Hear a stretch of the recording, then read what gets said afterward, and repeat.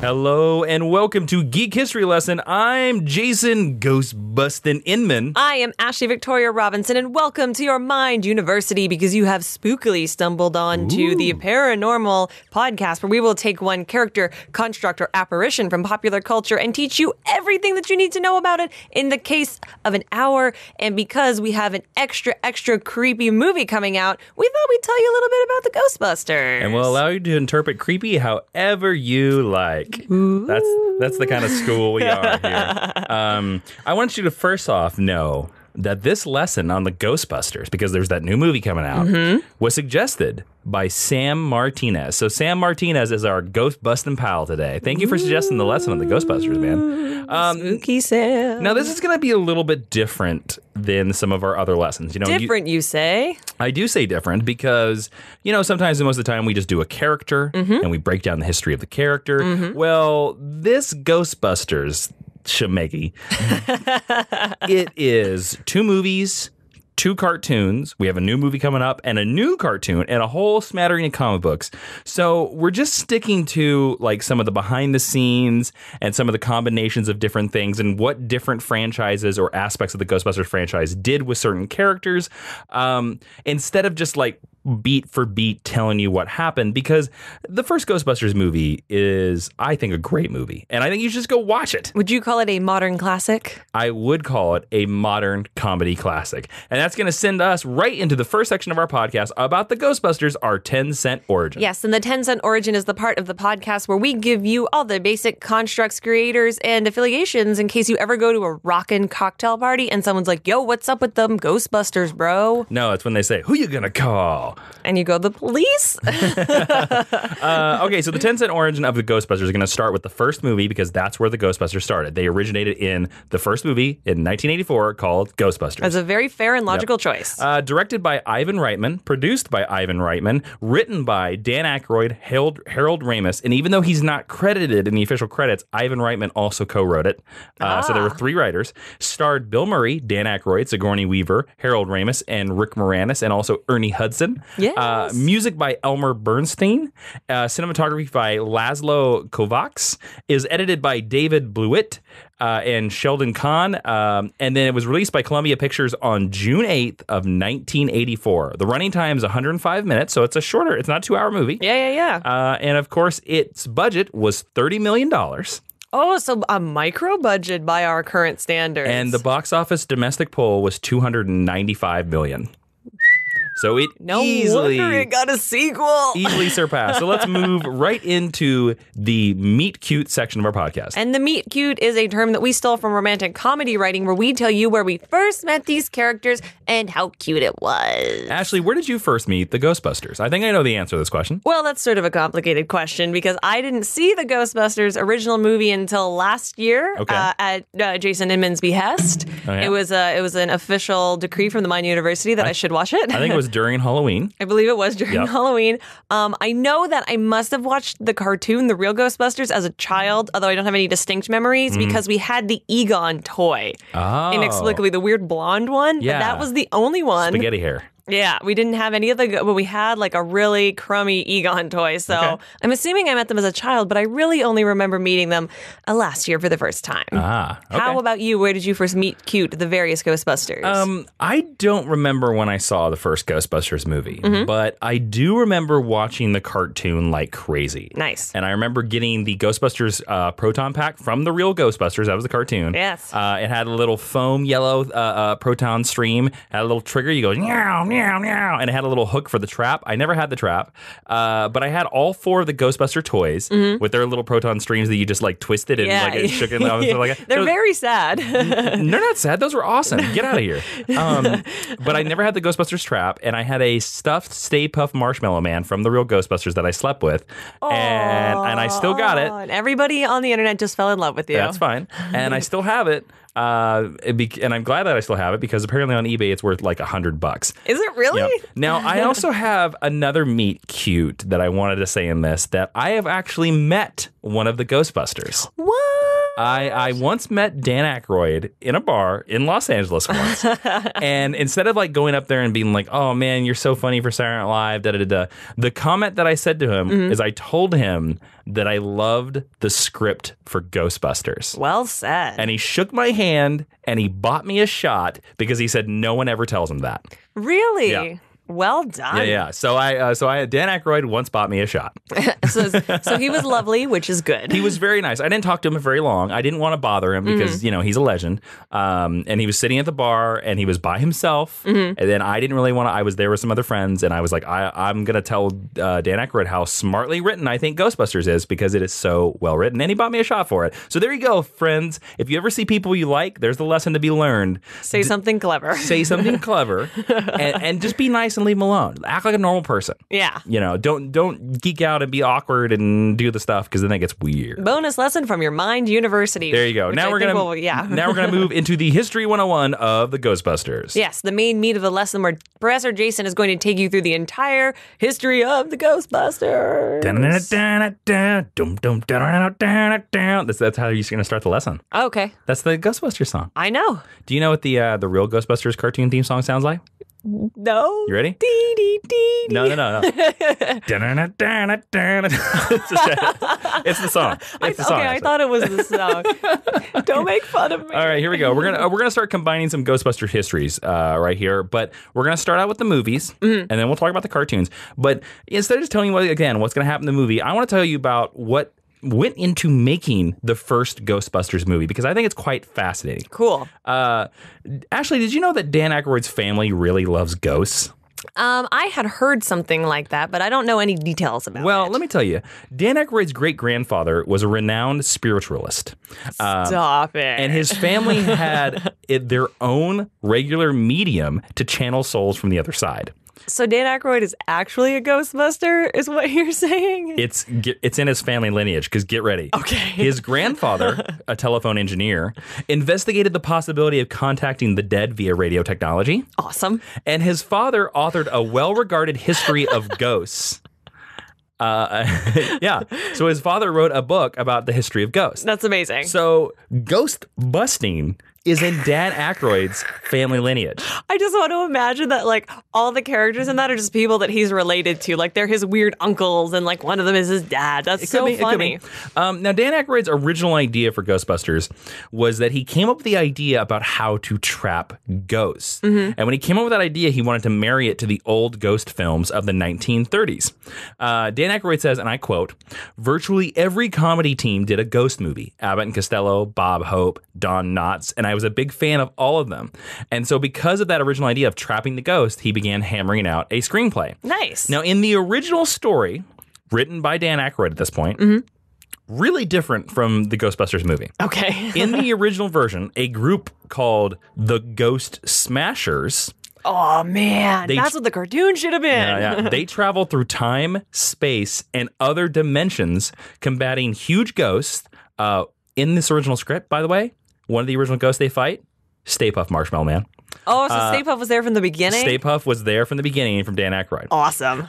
These Ghost Smashers wore SWAT-like outfits, and they used wands instead of proton packs to fight the ghosts. Now, some of the storyboards were drawn from this original script. Oh, really? And they also have them wearing, like, the riot gear helmets, and they have, like, visors and stuff like that. So Dan Aykroyd pitched his story of Ghost Smashers to director-producer Ivan Reitman, who liked the basic idea, but then thought it would be way too expensive to film. So they began to change the script, and eventually it moved into ghost busting. Yeah, this is how Hollywood works, guys. Yep. Now, originally, the movie was written for John Belushi of Saturday Night Live, Yes. one of the Blues Brothers, as the lead. And Dan Aykroyd says, "I was writing a line for John in the script when his talent manager and eventual Ghostbusters executive producer Bernie Brillstein called me and told me that they found him dead." That is very sad, but also kind of nice. Well, it's also kind of nice, too, because John Belushi is in Ghostbusters in a way. He is. Because Slimer the Ghost, the big green fat glob of the Jabba Hutt ghost, is based on John Belushi and is supposed to represent John Belushi. And he is one of the only Ghostbusters characters that has transcended all of the incarnations in every medium. Yes. So he's one of the biggest parts of the legacy, so that's really nice. So there you go. It started with John Belushi, and John Belushi's still there. Heck yeah. The production soon turned to Bill Murray for the role, and he was given a half-finished screenplay. That's bad news, Yep. man. Eventually, the team brought on the late Harold Ramis, director of Caddyshack. He also became the third co-writer and the third Ghostbuster eventually. But the fact that the script needed massive reconstruction surgery didn't prevent the team from pitching it to Columbia Pictures. Now, they pitched it to Frank Price. He was the chairman of Columbia Pictures at the time. And Ovitz was the representation of Reitman and Ramis. And he pitched the project to Frank Price as this. And he's quoted as, "We have a project. Danny written, Ivan directing, Bill Murray attached, and we're bringing in Harold Ramis." And Frank, the chairman, said, "How much do you think it'll cost?" And Ivan Reitman said, $25 million. And the chairman said, "I'll do it." Wow. Now, Reitman has later said in later years that he conjured the figure out of thin air. And he said, because he had at the time had directed and made Stripes, this Bill Murray movie comedy. By the way, great, funny movie. You should see it. John Candy, great. Nice. And so what he did is he just tripled Stripes' budget. And he was like, triple Stripes sounds good. For all these special effects and stuff. Yeah. So they wound up with 30 when they asked for 25. They eventually got to 30 million. That's not a bad get. Still Now, hardly any money to make a supernatural story. Exactly. Now, the chairman slated Ghostbusters for a major 1984 summer release, giving Reitman and the production team 1 year to finish writing, shoot it, and edit a big budget, big special effects comedy film. In fact, the biggest film that anybody involved with the movie had ever done. And for anybody who doesn't know, if you're still writing a script from that time into when it's going to go to production is release. My mistake, is somewhere between 3 to 5 years. Sometimes. If you're moving quickly. Yeah. Oh, sometimes 2 years. So yeah. Sometimes 2.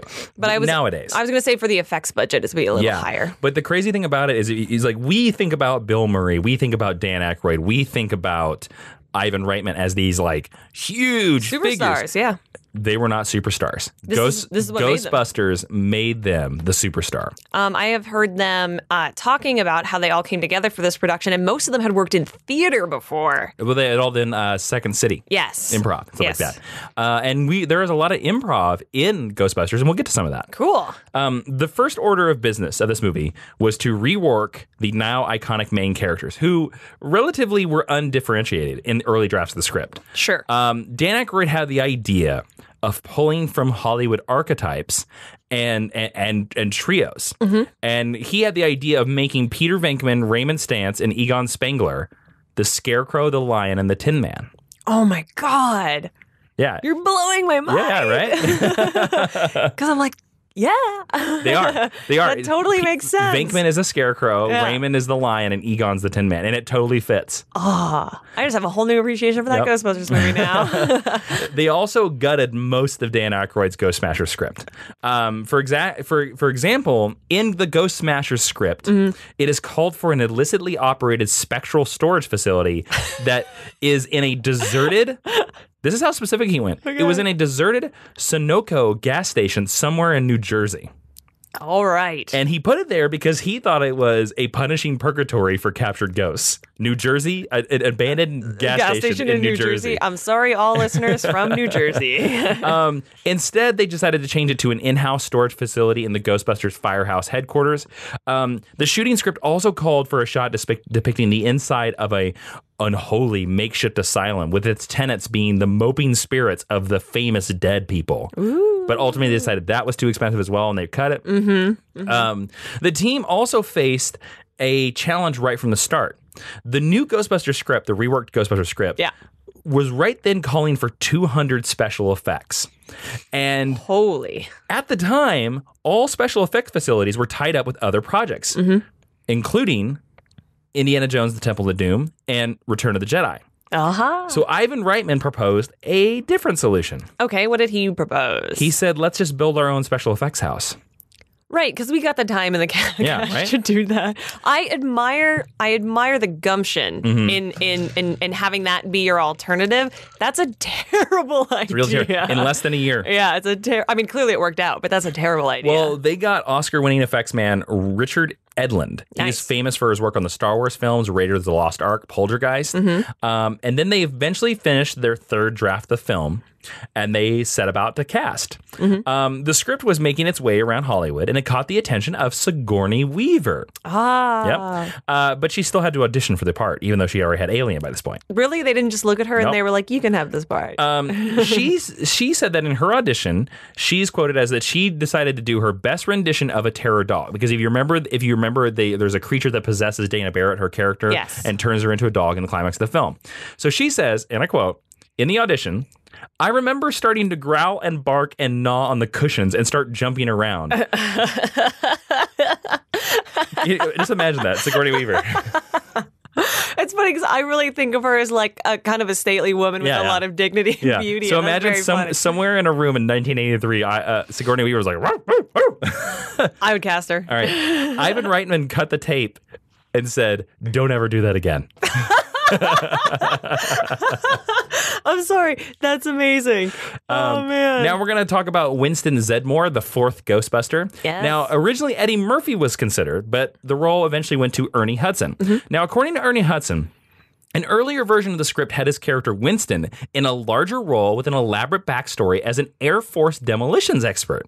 Now, Ernie was super excited by this part, and he agreed to take the part for half his usual salary to help the budget. The night before shooting began, he was given a new script with a greatly reduced role. According to him, I could not find any confirmation of this anywhere else, because Reitman told him that the studio wanted to expand Murray's role. Right. The white guy. Again, I have no confirmation of this besides an interview with Ernie Hudson. Possibly anachronistic, but interesting if true. There you go. Reitman then went to cast Louis Tully, the future accountant of the Ghostbusters, and also the other Dana's neighbor who becomes a dog. Yes. Originally, the character was conceived for comedian John Candy, very famous from Spaceballs. Who Reitman had directed in Stripes. And early storyboards for the film depict John Candy. Reitman says that when he showed John Candy the script, John Candy said, I don't know about this. I could do it. Maybe I should do it with a German accent. What? And which immediately made Ivan Reitman be like, nah, we're going to give it to somebody else, John. Thanks. Pass. Yeah, exactly. Which the part eventually went to Rick Moranis. So, Reitman then set about to start shooting the movie, which he began to call his New York movie. His New York movie. And thus, shooting soon began on Ghostbusters. One day, the team drove all over the city when they were shooting the Ghostbusters guerrilla style at different iconic locations in New York City. They soon found out that Rockefeller Center is privately owned. It sure is. Which they didn't know. And in one scene in the final cut of the movie, a security guard in the background runs after Murray, Ramis, and Aykroyd by Rockefeller Center. That is a real security guard chasing the real actors away. It is in the final cut of the movie. That is amazing. I didn't know that story, but I knew that they did not get all the permits that you were supposed to, because New York is much like Los Angeles. You need a permit to shoot anywhere. Very expensive, very expensive. Yeah, and that's how you keep your budget down, folks. And soon, for Ghostbusters, there became a big snafu that almost threatened the entire production. What was that? Well, the team soon discovered that back in the mid-1970s, there was a children's show called The Ghost Space Busters. Oh, there was no Google at the time. No Google, and which created a legal barrier for the use of the name. They were already well into shooting, and they had to create several different signs bearing the names of fictional operations to post in front of the door of the Ghostbusters Firehouse headquarters. So they would do multiple shots of the car coming out or whatever, including alternate names like Ghost Stoppers, Ghost Breakers. They even went back to Ghost Smashers. Ghost Stoppers? That's a terrible name. Now, the issue finally came to a head when they shot a scene with hundreds of extras towards the end of the film in Central Park West, where all the extras are shouting Ghostbusters, Ghostbusters, Ghostbusters over and over again. That's what brings the team there to the building to fight Stay Puft Marshmallow Man. Producer Joe Medjick recalls that after they filmed the scene, he got on a payphone, called the studio in Burbank, and said, "You guys have got to clear that damn name." Because there's no way in heck we can reshoot this. Yeah. It eventually was cleared for film use. Nice. And we'll go into a little bit more of why. You'll learn that's a little bit of the reason why the cartoon is called The Real Ghostbusters, but we'll get back to that. Okay. Now, fun fact, the exterior shots of the Ghostbusters firehouse was shot outside real-life New York fire station Hook and Ladder number 8 in Tribeca. Yes. And it actually was the subject of a recent successful campaign to save it from the municipal axe. A Ghostbusters sign proudly hangs inside. The interior shots for the firehouse were filmed in Los Angeles, of course, but that firehouse is still there. It is, and if you are in New York around Halloween, they will put the Ghostbusters sign on the outside. Ooh, Fun that's fact. cool. Now, the improv heavy shoot continued and wrapped in February of 1984. I want to tell you about one of the funniest improv things that, for me, improv scenes. There is a scene where Bill Murray goes over to Dana Barrett, Sigourney Weaver's apartment. Yes. And she's like, "Can you check it for ghosts?" and stuff like that, because her refrigerator's been going crazy, stuff like that. And he walks in and he has this little spectrometer or whatever. And he walks around and he's sort of like tick, tick, tick, tick, tick, tick, tick. You know, he's walking around. Apparently the scene was supposed to like immediately go to the bedroom. Like he was just supposed to like tick, tick, tick, tick, tick, and like go right to the bedroom. It's like kind of showing that his character is like all about sex, right? Bill Murray, on the first take, walked over to the piano and did that is in the final cut of the movie and went ding, ding, ding, ding. Oh, the ghosts. They hate that. Yeah, so that is like a one piece of improv. There are many other instances, and you can look them up, but that for me was, I thought, one of the funnier ones. Yeah. So anyways, so they wrapped Ghostbusters in February of 1984, and they had 4 months left to edit and produce all the special effects, including Holy crap. building 9 full-size Stay Puft Marshmallow Man suits. 9? 9, because they had several of them that got destroyed when they would go up in flames during shooting the ending of the film when the Ghostbusters killed the Stay Puft Marshmallow Man. That sounds so dangerous. Yep. Like, so dangerous. Anyways, it all worked out because the film was released and it became a huge success. And again, if you haven't seen Ghostbusters at this point, we spoiled so much of it, but here's the synopsis. 3 former parapsychologist professors set up shop as a unique ghost removal service. That's it. That's all you need. Pretty much. Yep.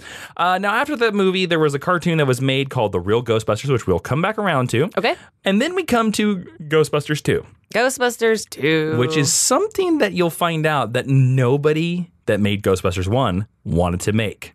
Interesting. Which reminds me of something else that we don't ever want to make. Okay. And that is Geek History Lesson 2. Now, what I mean by this is that kids, family members, mothers and daddies, we don't want to shut down and make a whole new podcast. We want to keep making this podcast. And we can only keep doing that if you lovely people go over to patreon.com/Jawiin, Jawiin, and support us over there. It's the only way that we can contain the ghosts of podcasting, like server costs and research time. And you can get perks for your support, like a Patreon exclusive podcast. So the next time you wonder, boy, how can I help out my GHL professors? Ashley? Head on over to patreon.com/Jawiin, Jawiin, and get you some exclusive stuff. That's right. You can support the show for as little as $1 a month, and it makes a big difference, all you Stay Puft Marshmallow Mans out there. So thank you for the support. I'm really good at cues. Yep. And now back to Ghostbusters 2. Yes. Now, the second film, Ghostbusters 2, was released in 1989. And after the success of the first film and the animated cartoon, which was still in the air at this time, The Real Ghostbusters, as I said, Columbia Pictures pressed the producers and the writers to make a sequel. Okay. However, Dan Aykroyd, Harold Ramis, and Ivan Reitman were very uncomfortable with this, as the original film was intended to be conclusive. It is. It's a closed loop. And they wanted to work on other projects. But eventually they agreed, money, and they created a script. Now, that movie is released in 1989, and the basic story is 5 years after saving the New York City, I said the New York City like there was another one. The New York City. From the demigod Gozer, the Ghostbusters have gone their separate ways after having been sued by the city for property damage and barred from investigating the supernatural, forcing them out of business. They leads to the discovery of a massive river of ectoplasm underneath the city, and a resurgence of spectral activity allows the staff of the Ghostbusters to revive their business, and they use the Statue of Liberty to fight a painting. They sure do. Now, Ashley, you have seen Ghostbusters 2. I have seen Ghostbusters 2. Basic thoughts. There's a baby in it, and the baby's really cute, and I hope that the baby grows up to be Chris Hemsworth. It is not a worthy successor to the original. It feels rushed, and it feels forced. It hits a lot of the same beats of the first movie. It does, but not in a way that feels like celebratory, in a way that just feels like, well, we could just copy the script and change some stuff around. Yeah. Yeah, not as good as the first one. No. But did you know that there was a Ghostbusters 3? Almost, maybe? I knew that there had been murmurings of. Well, there's a script. Is it available? You can find synopses of it online, and I have pieces of synopses. There are people have reviewed the script online. I could not find it because I really wanted to read what it was. Yeah. If you can find it, please send it to us. There were years of talks of Ghostbusters 3, and Dan Aykroyd in the late 90s wrote a script called Ghostbusters 3 Hellbent. Ooh, that's a great subtitle. Okay. The concept had the characters transported to an alternate version of Manhattan called Manhelton. Less good. Where the people and places are hellish versions of the originals, and where the Ghostbusters meet the devil. Now, a modified version of this script was later used in the Ghostbusters video game that they actually got all the original actors to voice. Oh, okay. I played pieces of it. It's a pretty fun game. Cool. So, here's the basic kind of plot. Okay, after all these years, Ray Stantz has made the Ghostbusters a full-blown corporation with dozens of employees, including mechanics that looked after a fleet of converted ambulances. Cool. One scene echoes the shot of the Ecto-1 driving across the Brooklyn Bridge, only this time there's several of them. And they've built themselves what they call the Ecto-50, which is a converted truck with a mobile ghost containment unit. Oh, that's a cool idea. Winston is now a doctor now, and Peter Venkman is absent from the entire movie except for a cameo at the end because they say that he has run off to marry Dana. The movie would have introduced a new, younger Ghostbusters team made up of 3 men and 2 women. So it seems like maybe there's some things from that might be borrowed in the new movie. Yes. And then, of course, there is the modern Ghostbusters movie with the all-female team directed by Paul Feig, which is a reboot, and you can go see that for yourself in the theaters. Now on to cartoons. There's a cartoon out there called The Real Ghostbusters. There is. Series ran from September 13th, 1986 to October 5th, 1991. Did it really run that long? It ran into the 90s, baby. Wow. That's right. That's how awesome it is. Good job, Real Ghostbusters. I'm impressed. Now, there is a comic book writer out there, written some big comic books. A couple comic books I know you like. He did a run on Superman, did a run on Wonder Woman, did some independent comic books for a certain independent company that's named after a cow. And he got a start on The Real Ghostbusters. Okay. Ashley, do you have a guess about which comic book writer this is? Who got a start on The Real Ghostbusters? Well, I had a guess, and then the Top Cow thing really threw me off, and then I felt bad. Can I ask for a hint? Sure, we'll see. Is he currently writing for the Top Cow? I have no idea. Is it Ron Mars? No. Is it Mark Silvestri? No, I'm not giving you any more guesses. It was J. Michael Straczynski. Oh, curse words. J. Michael Straczynski was the story editor, and he wrote episodes for every season except for 4 and 7. Now, as I said earlier, the Real Ghostbusters title was added because of the dispute with Filmation and the Ghost Space Busters properties, right? Yes. That's how they made them different. The Real Ghostbusters, because Filmation actually was revamping their Ghostbusters cartoon because of the popularity of the Ghostbusters movie. Oh, they were like, let's get in on the zeitgeist. Yeah, exactly.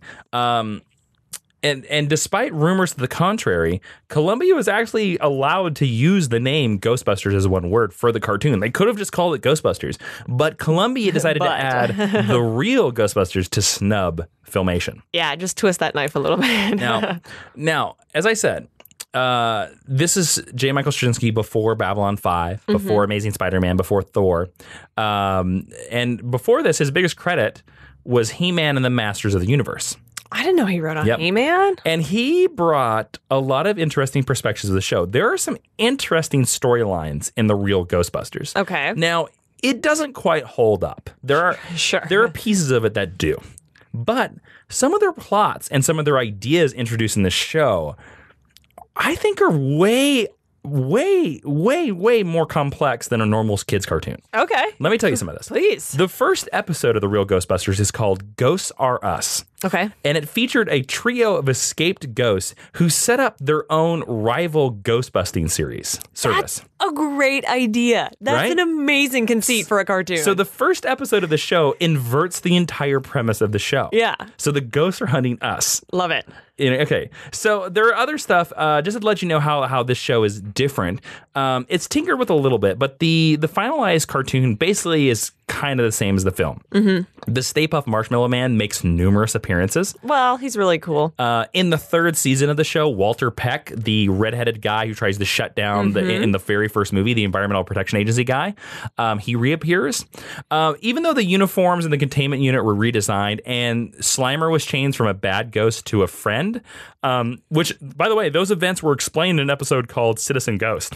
Citizen Ghost? Yeah, Citizen Ghost it actually is an episode of The Real Ghostbusters that shows you what happens to the Ghostbusters like right after the first movie. Now, Gozer is mentioned several times between the series. Now, also a quick note, this series takes place in between the two Ghostbusters movies. Right, of course, because it started right after the first movie. But eventually it will connect to Ghostbusters 2. It has little, they add like Tully, Rick Moranis' character, into the show, and they start making allusions to Ghostbusters 2. Smart. There we go. But yeah, again, Gozer is mentioned several times.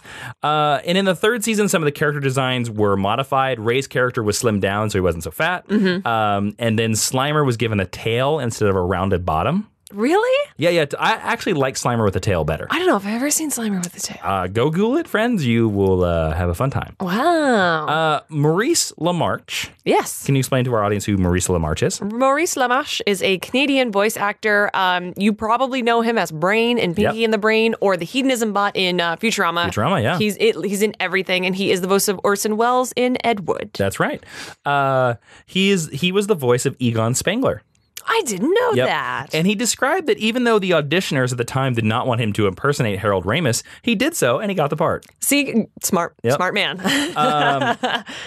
Now, he did mention that one time, Maurice LaMarche mentioned that supposedly Bill Murray asked why Lorenzo Music, who was the voice of Peter Venkman, sounded like Garfield. By the way, Lorenzo Music also voiced Garfield. And it's kind of funny that later in life, Bill Murray would go on to voice Garfield. So there you go. So eventually, Dave Coulier voicing the show, the Uncle Joey from Full House. Oh, I didn't know that. Yep. He took over Peter Venkman. Ernie Hudson, Winston, was the only actor from the film who auditioned to reprise his role of Winston Zeddemore. They made him audition? He didn't get the part. They gave it to Arsenio Hall. That's a dick move. Right? You have one of the Ghostbusters who's willing to do the voice, and you're just like, nah. I mean, I know Arsenio Hall was a huge deal at the time, but really? Like, really? Now, at the start of the series' fourth season in 1988, the series was retitled to Slimer!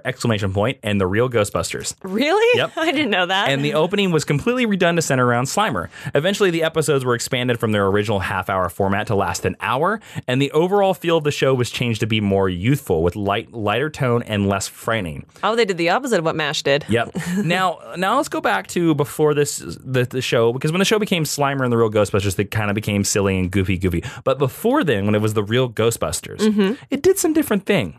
And it really went very deep and meta and expanded the mythology considerably. Let me tell you about some of this stuff. Please. In the first season, not only do the Ghostbusters travel back in time, but they also cross into parallel dimensions. Right, like the original script. Yep.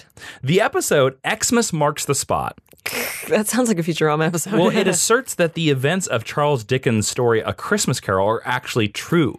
Oh, what a clever idea. Yes. Furthermore, in the 5th season episode, It's About Time, the Ghostbusters firehouse is threatened with being torn down in the present. And the Ghostbusters randomly travel through time, end up in 1957 when the firehouse is under attack from ghosts.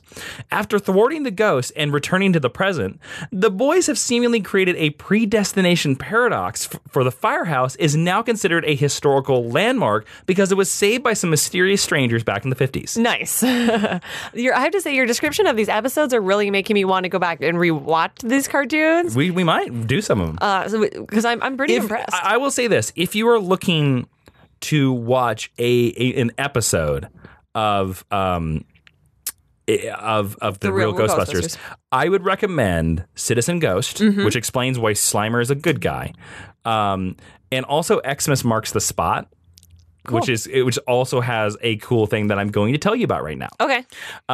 In Xmas Marks the Spot, Egon has to go inside the containment machine. Okay. So we see what the containment machine looks like for the ghosts. That's cool. And it's an ethereal world with floating rock platforms connected to nothing, a true purgatory, right? Of course, Slimer goes inside with him. And he also goes inside the containment unit several other times because, he's already a ghost and getting him back out is easy. Although there is a creepy compliancy on Slimer's part here because he's okay with all his ghostly brethren being imprisoned and he's okay with doing the dirty work. So it's a little bit like that Pokemon thing where like, we're just going to keep them all in these balls and they're going to be slaves to us, but don't worry about it too much. Although notably, Slimer goes inside the containment machine twice to bring out the Stay Puft Marshmallow Man. Because in this reality, the Ghostbusters didn't destroy the Marshmallow Man. They simply busted him and stuck him in a trap. Well, because why would you want to let a character with that good of a look go? Yeah, there you go. Also, the real Ghostbusters are the real Ghostbusters, and the movie Ghostbusters are fake Ghostbusters. Let me explain this to you. Okay.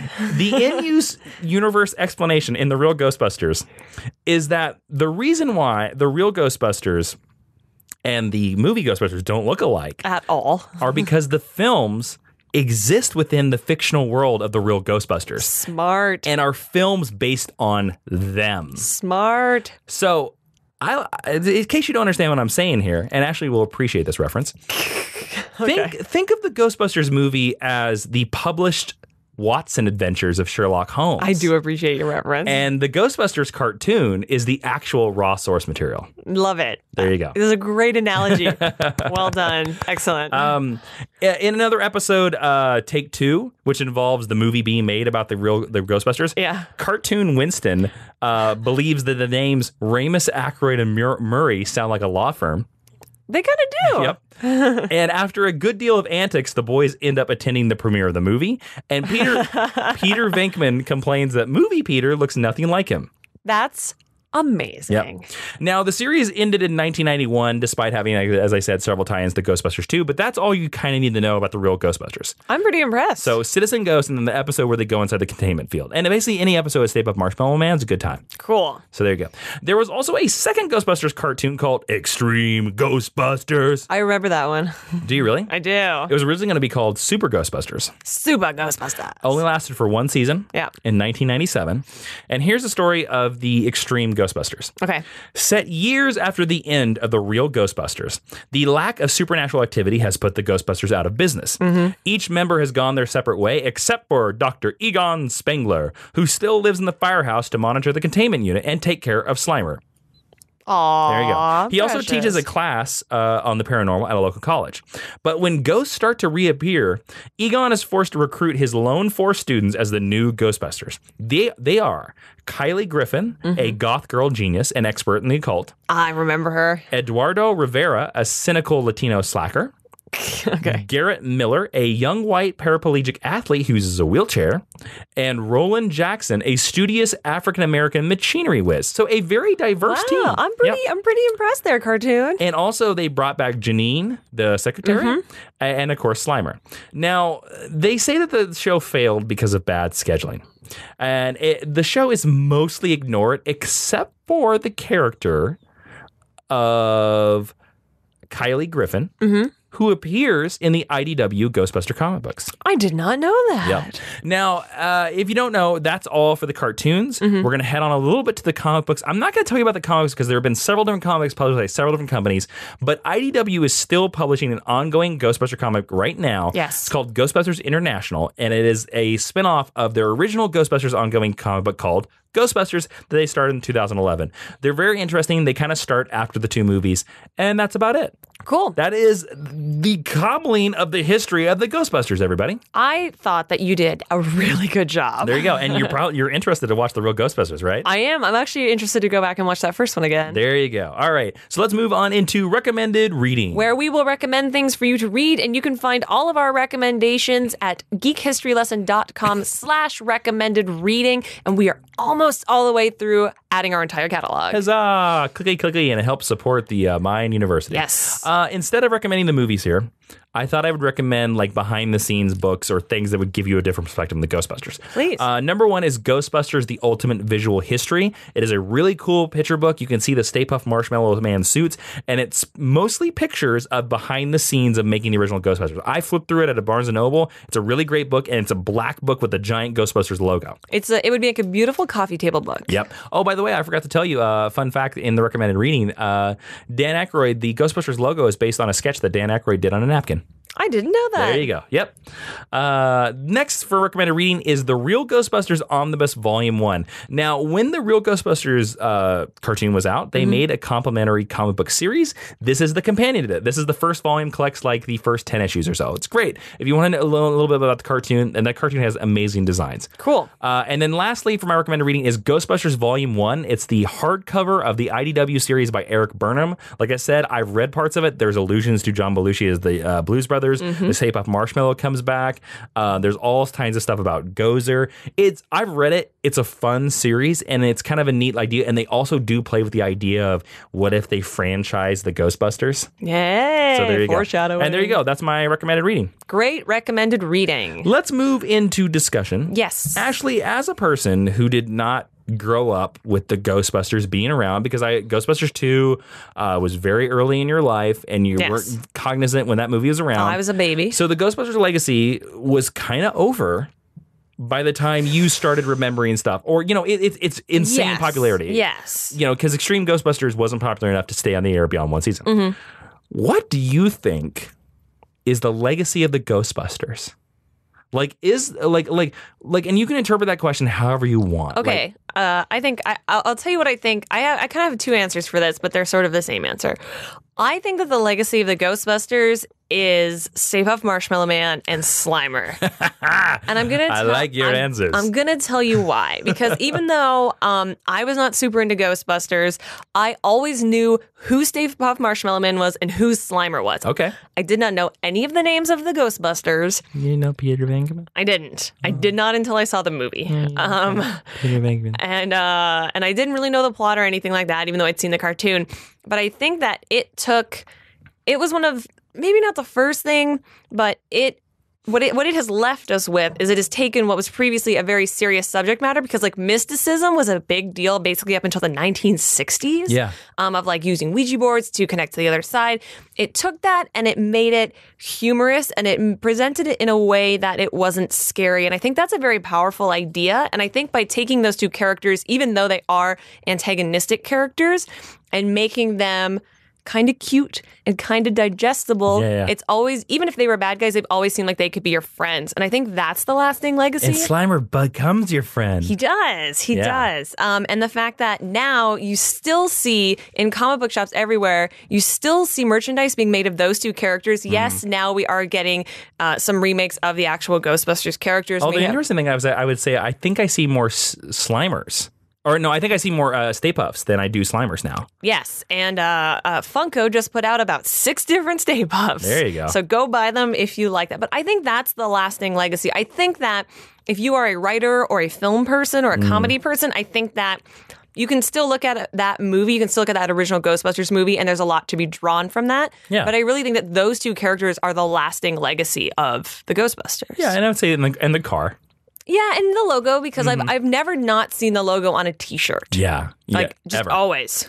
You know, that's an interesting perspective. I never thought about that, but I would agree with Thanks. you. It's Stay Puft and Slimer really are the true legacy in the logo. Yes. Of the, and I count the logo with the car, but you know what I would say I also think is the legacy of Ghostbusters is the fact that I think before then you couldn't have made a comedy movie with an actual serious plot. I would say that's a fair assertion. Because the Ghostbusters movie has take out all the comedy, and that movie still works. You could make that movie without the comedy, yes, with the world-ending ramifications. It is a very serious subject matter that they are addressing. Yeah, completely. And I think it opened the door for some of these later. Some that have done it very well, some that haven't done it very well. Of these, like we have a legitimate adventure movie here, but it's comedy. Yeah, the action comedy. Yes, exactly. Or I mean, you don't get to Guardians of the Galaxy even without Ghostbusters. You don't. You don't get to any. Yeah, Guardians of the Galaxy does not exist, or doesn't exist in the same tone. Yes. Without Ghostbusters, I totally agree with that. All right, well that's it. That's all I got for discussion, Ashley. That was a great question. Yeah. All right. Cool. Let's move into the teaching tweet. The teaching tweet, where Professor Jason, in 140 characters or less, will condense his thoughts and tweet it to the internet. Ghostbusters. If there's something strange in your neighborhood, who are you going to call? Hashtag the police? No, that's it. There is nothing else. I could never write anything better. All I have to do is say that's the other part of the legacy. You know how people know, like, Luke, I am your father? The song. And all live long and prosper. Mm-hmm. If you say who you're going to call, everybody says Ghostbusters. Can I tell a quick aside? Sure. So growing up, I watched a cartoon called Hysterical Historia, which told you about history through funny cartoons. Okay. And they were doing a story about Teddy Roosevelt and how trustworthy he was. And he led a brigade of American presidents called the Trustbusters. And they had a whole song to the Ghostbusters theme song. Yeah. And it would go, who are you going to call? And they would bust out of the flag and go, Trustbusters. You know, I didn't get into this into the main lesson, but there was a story that Ray Lewis, who wrote the Ghostbusters theme song, yes, he got sued by Huey Lewis in the News because Huey Lewis thought that he stole the melody. Oh, really? Yeah. And there's an accusation that they're out there that's very similar to a Huey Lewis song, and then Ray Park just rewrote the lyrics. Well, Huey Lewis is just there you go. All right, so that's it for our Ghostbusters podcast, guys. Don't forget that you can always find this podcast on iTunes, Stitcher, and SoundCloud. And guys, if you go over to iTunes, you leave us a rating, you leave us a comment. Mm-hmm. It really helps other listeners, new listeners, find this podcast just like you. And sometimes we read your iTunes reviews on the show. Like today, Brucey53 left us this review on iTunes. This is one of my favorite podcasts. The hosts are so funny and really keep you interested. You're welcome, Brucey53. Oh, thanks, Brucey. You're a sweetie. You know, Brucey51 was my favorite until today. Now Brucey53. Well, they really stepped up. Yeah, that's right. And also, thank you to everybody that comes out there and suggests a lesson. If you want to suggest a future Geek History lesson, where can they do that, Ashley? Well, you can do that at geekhistorylesson.com or facebook.com/geekhistorylesson. There are several ways to contact us there. And we thank Sam Martinez, for suggesting the idea of Ghostbusters. Woo! Don't forget to head over to patreon.com/Jawiin. We're going to have more on Geek History Lesson Extra. That's exclusive to our Patreon listeners. We're going to pitch our ideas for what we thought Ghostbusters 3 should have been. Ooh, I love it. Yeah. So there you go. Thank you all for listening. I'm Jason Slime Your Face Inman. I am Ashley Victoria Robinson, and Professor Jason, for cobbling together such an entertaining lesson. Would you please dismiss the class? I ain't afraid of no ghosts.